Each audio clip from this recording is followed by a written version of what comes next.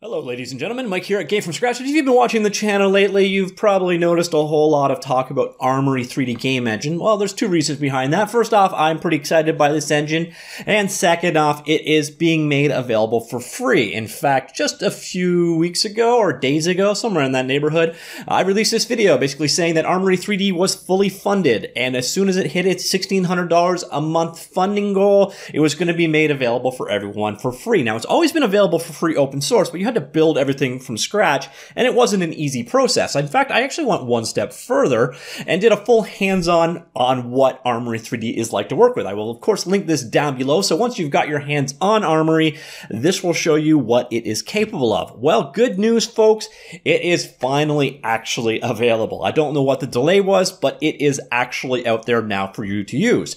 If you head on over to Armory3D, let's do this from here, go to Armory3D, head on over to the downloads link right there, and you will see it is now available, and it now says $50 USD instead of, I believe it was 50 before, I'm not 100% sure, but now if you want to grab it, just go ahead and click download now. If you don't want to give a donation, say go ahead, no thanks, go to downloads, and it will bring you to this screen. Now, the thing to be aware of, there are basically three versions here that are probably of some interest to you. There's Armory 04, and then it depends on your platform, so you can see it's available for Windows, Linux, and Mac OS.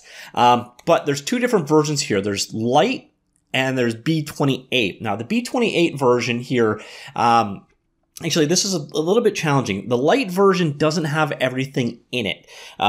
So you don't necessarily get a code editor.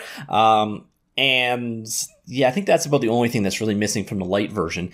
And in this particular case, this version, B28, means it's a build for Blender 2.8. That's the version that is very actively under development. It's actually the version I showcased in my introduction video. So if you're willing to work on the cutting edge, that's the version you want right there. That will include the full editing environment, a copy of Blender 2.8 for you to get up and going with. Now, do keep in mind, Blender 2.8 crashes and crashes a lot. This is to be expected. It is pre-beta software. But it is the future, and it is what Armory is ultimately targeting for their full release. So that's what those versions are.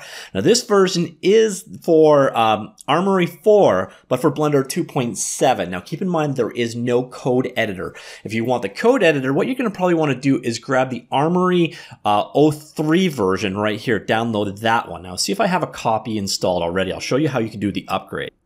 Okay, excellent. I have both versions installed. So this is the 2.8 version. We'll ignore that for now. So if you want to go on the cutting edge, grab it. But otherwise, grab the version 3.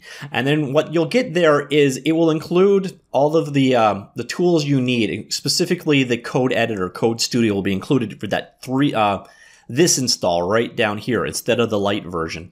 So grab that one and then fire it up. So we'll head on back into the source directory. Fire the Blender up. All right, we'll let this load up. And then what you can do once Blender's loaded, go into File, User Preferences right here, go to Add-ons,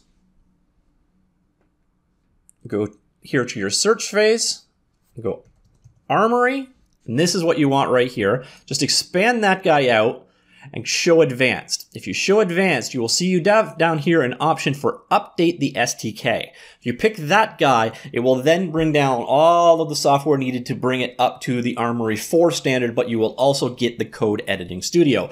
And that is important because, well, not really necessarily hugely important, but if you want to be able to come in here with an open project and actually click, let's see, new script. When you come down here, or actually I think if you go over here also, you'll see it under the Armory Code Studio. If you don't have that installed, that button won't work. So that's why I'm upgrading from the 3.0 version to the full version instead of using the Lite version. Now, hopefully in time, we'll get a whole Armory 4 for each platform that isn't the Lite version. That includes Code Studio. Now, coincidentally, the Blender 2.8 version does include the Code Studio.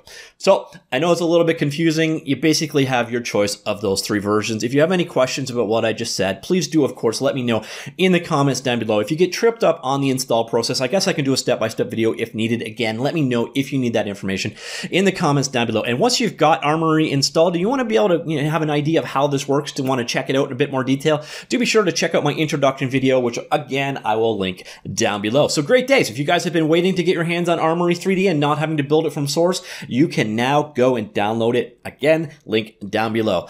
So check out Armory. Let me know what you think about it. Is it a pretty cool looking engine, or do you still not give a damn? I'm interested in hearing what you have to say in the comments down below.